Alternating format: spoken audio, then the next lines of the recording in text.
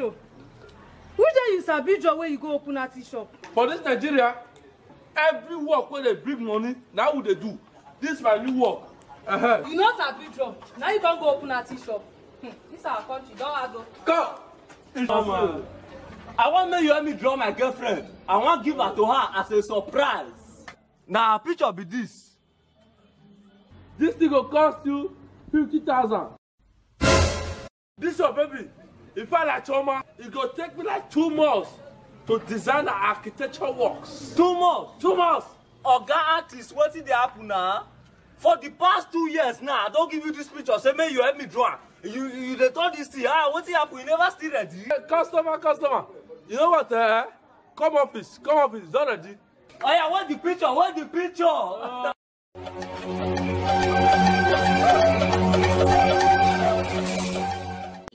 What?